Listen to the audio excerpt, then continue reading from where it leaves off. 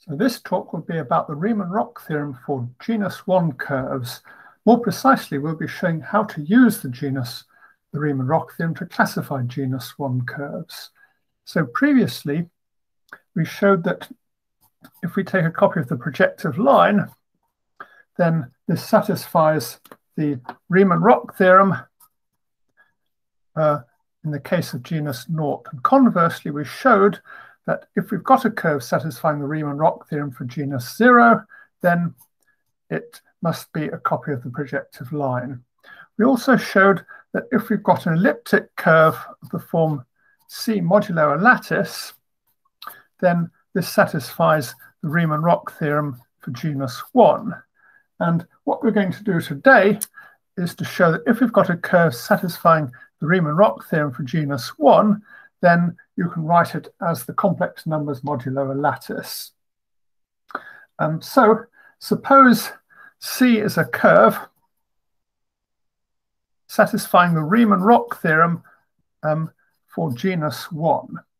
Now, the Riemann Roch theorem in the case of genus 1 says that L of D is equal to the degree of D plus L of K minus D, where, as usual, K is the canonical divisor and L is the dimension of the space of functions with poles only on D. As usual, we find that degree of K is equal to 0 and L of K is equal to 1 from this. So the Riemann Roch theorem becomes L of D is equal to degree of D whenever degree of D is greater than 0, because in that case, the degree of this will be less than 0, so it just vanishes. So what we want to do is to try and classify curves satisfying this condition. So how do we do that? Well, we're going to pick a point P on the curve, and then we're going to look at the dimension of n of P for n equals 0, 1, 2, 3, and so on. Where you recall, this is the dimension of the space of functions which have a pole of order at most n at the point P and no poles elsewhere. So let's just calculate this using the Riemann Roch theorem. Well, this is pretty easy. So we just take n to be 0, 1, 2, 3, 4, 5, or 6. And then what L of NP? Well, L of 0 is always just 1. And then by the Riemann Roch theorem, these numbers are 1, 2, 3, 4, 5, and 6. So it's almost linear, except for there's a sort of little glitch when you go from 0 to 1. And let's try and figure out what functions you get. Well, here we get the space of constants, which is obviously spanned by 1. Here, well, the dimension of L of P is the same as the dimension of L of 0, so we get nothing new. So there are no new functions. Here, the dimension goes up by 1, so we get a new function. Let's call it x, which has a pole of order 2. And similarly, when we go up to here, we get a new function. Let's call it y, which has a pole of order 3. And here, you may think we get a new function, but we don't really, because the new function we get has a pole of order 4, but it's pretty obvious what that is. We can just take this function with the pole of order 2 and square it, so we just get x squared. When we go to a pole of order 5, well, we can get that by multiplying x and y together, so we get xy. And when we go to 6, well, we can get a pole of order 6 by multiplying y by itself, or we can multiply x by itself 3 times. So, well, we can now stop here, because if we count up, we've got 1, 2, 3, 4, 5, 6, 7 functions living inside a 6-dimensional vector space. That means there must be a linear relation between them. So we get a linear relation of the following form. It says ay squared plus by plus cxy equals dx cubed plus ex squared plus f times x plus g for some A, B, C, D, E, F, G in the complex numbers. So this is giving us a curve in P3. Sorry, in P2, I guess. And we can simplify it as follows. So first of all, we can just change y to y plus a constant, and this will eliminate the term b times y, at least if the characteristic is not equal to 2, because if we do that, we can't always get rid of that. Similarly, we can change y to y plus a constant times x, and this will eliminate the term c times x times y. Again, if that characteristic isn't 2. Then we can change x to x plus a constant, and this will eliminate the term in x squared. Then we can change y to y times a constant, so that the term in y squared has coefficient 1. And then we can change x to x times a constant to make the coefficient of x cubed equal to, well, for historical reasons, we make it equal to 4, not 1. So our equation now looks like y squared equals 4x cubed minus g2x minus g3 for some g2 and g3 in the complex numbers. Again, this notation is done mostly for historical reasons. So this is an affine curve, and we can look at the corresponding projective curve if we like. It's zy squared is 4x cubed minus g2xz squared minus g3z cubed. So this is a curve in P2. And the curve in P2, the point P that we started with, corresponds to the point at infinity, which is just the point where x, in projective space, it's the point where x, y, z is equal to 0, 1, 0. So we've started with an arbitrary curve, I guess complete or compact, satisfying the Riemann Roch theorem for genus 0, and shown that we can write it in this form, assuming it's non-singular and so on. Well, now the next question is, how do we show that this is C modulo a lattice? Well, the first thing to do is to try and identify what it looks like topologically over the complex numbers. So suppose we've got any curve which is of the form y squared equals x minus a, x minus b, x minus c, or y squared equals x minus a, x minus b, x minus c, x minus d. So we're doing this case because we can get it for free. Then what we do is we get a map from C to the projective line, just taking a point x, y to the point x. And you see this is almost a double cover, except at the points A, B, C, and either 0 and either D or infinity. So,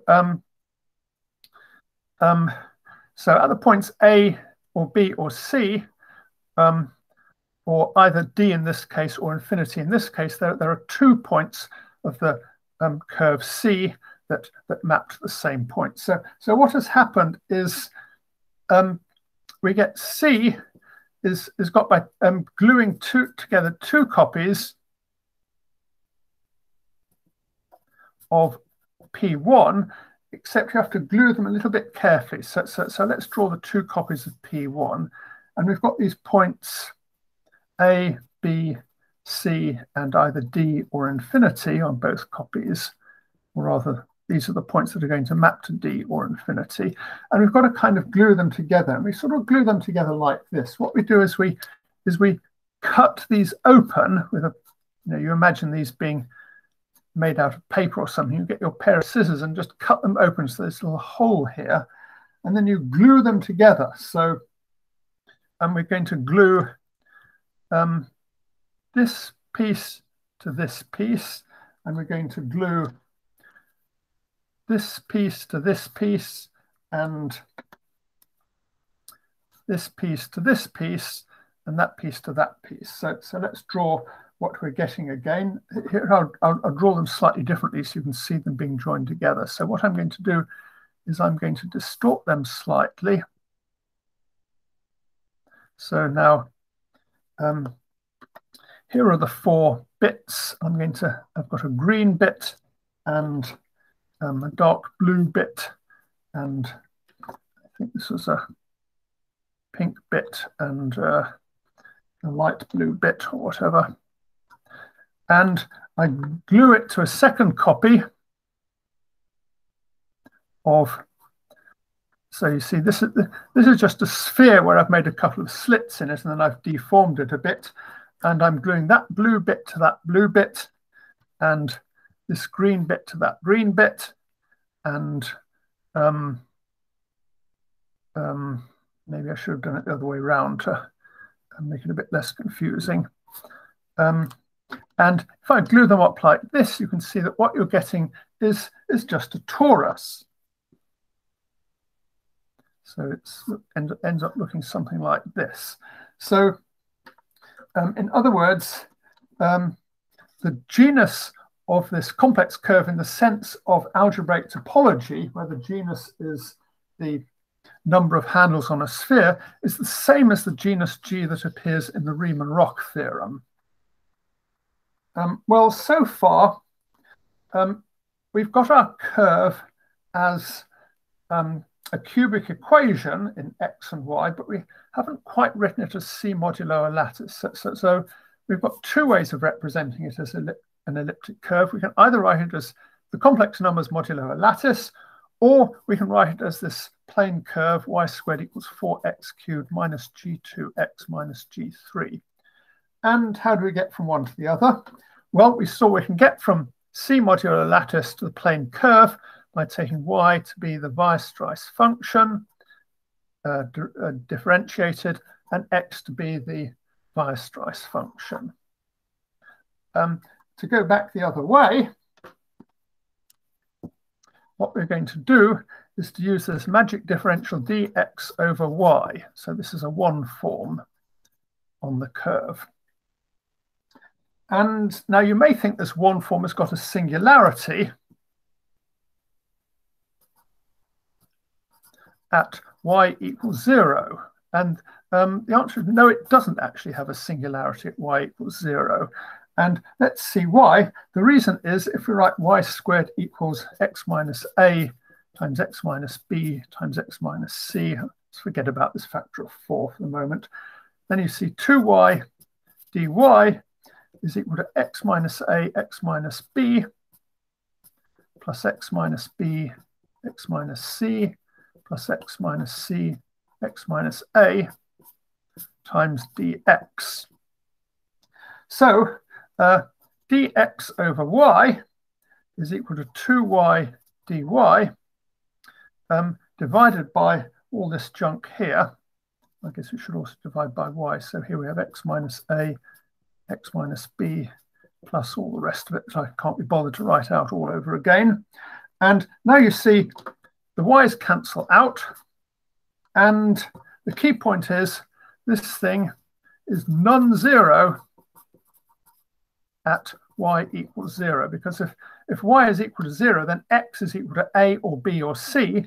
And if x is equal to a or b or c, then 2 of these terms are 0. And the third one is very definitely non-zero, because, of course, a is not equal to b, b is not equal to c, and c is not equal to a. Otherwise, we would have a curve with singularity. So this side is now holomorphic at y equals 0. So this is also really holomorphic at y equals 0. It just happens that dx and y both have a 0 at these points. So what we've got is a rather nice 1 form that's actually holomorphic everywhere on the curve. I guess I should have checked the point at infinity as well, but I'm feeling too lazy to do that. And now what we can do is we can look at the integral from a point P to any other point Z. And we're going to integrate dx over y. So this is going to be some fixed point. And this is going to be some point varying on our curve. And the trouble is this isn't really quite well defined, because if we draw a curve like this, we might have a point P here and a point Z here, but then there are lots of different paths from P to Z. So we could go along here, or we could go along here. And these would give different values of this integral. So Cauchy's theorem says that we get the same value if two paths are homotopic, but this pink path and this green path are certainly not homotopic. So this integral is not actually well defined. It depends on the path. Well, so what's the ambiguity? Well,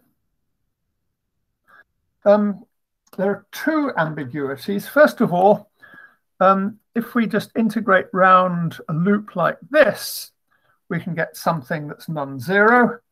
And secondly, if we integrate round a loop like this, we also might get something non-zero. But every loop you can do on the torus is homotopic to an integral multiple of some multiple of the pink loop and some multiple of the green loop. So if we put omega1 is the integral over the pink loop of dx over y, and omega2 is the integral over the green loop of dx over y, then the ambiguity of the integral from P to Z dx over y is equal to m times omega1 plus n times omega2. And this is just a point of a certain lattice L, which is just the lattice generated by omega1 and omega2. So we've now found the lattice L corresponding to our elliptic curve. It's given by the ambiguity in this integral here.